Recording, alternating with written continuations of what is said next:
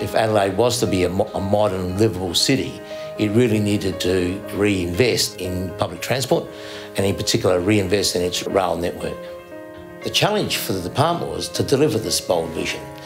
We hadn't undertaken any investments in rail for 50 odd years. We're now not only looking to upgrade the track, we're now moving to an electrified environment. Never been done before in Adelaide.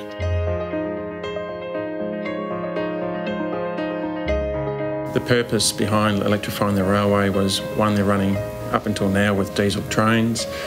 There's an environmental aspect to that. Their trains were becoming life expired, and also there's an operational benefit with electrification.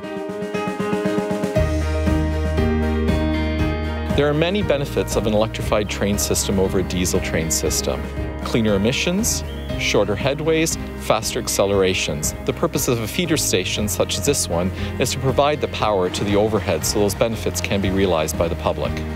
We looked at Perth, who had just gone through this new electrified environment, and so we leveraged off their experience, their knowledge. We realised very early in the piece we could not just go this alone. We needed the assistance of the private sector. Specialist organisations like Siemens in the traction power system area, like Siemens in the signalling space. Our portion of the project, being the signalling, relates mainly to level crossings and traffic management and safe operation of the trains on the electrified railway network. We're supplying what is called ETCS Level 1.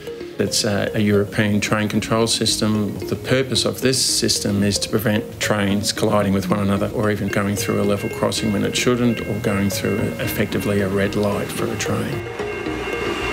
The main technology is an interlocking we have called West Race Mark II. It's very modular, and by modular I mean plug and play, and it literally is plug and play.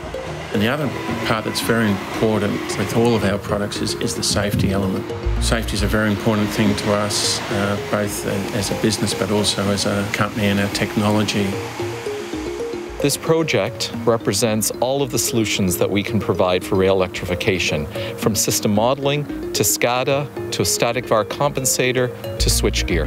The benefits of a static VAR compensator are that it deals with the unbalance created by an electrified railway.